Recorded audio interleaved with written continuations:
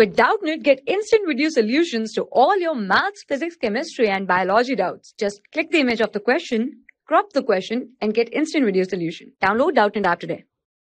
Hello students, so let's read the question. Funaria is, okay, so the question basically says that Funaria is option A heteroecious, option B dioecious, option C monoecious, and option D trioecious. Okay, so when we talk about Funaria, Funaria is basically monoecious.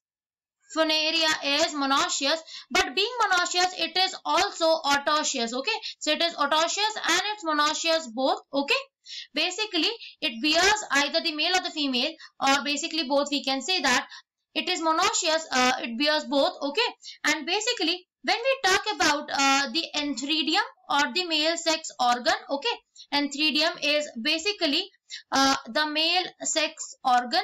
So the male sex organ in Funaria is basically born on different heads of the same plant. Okay, so it is born on different heads of the same plant. As it is born on the different heads of the same plant, therefore it is basically autoecious and monoecious both. Okay, therefore it is known as autoecious and monoecious. But as autoecious is not in the option, we should select monoecious. So option C, monoecious, is the correct option. Thank you.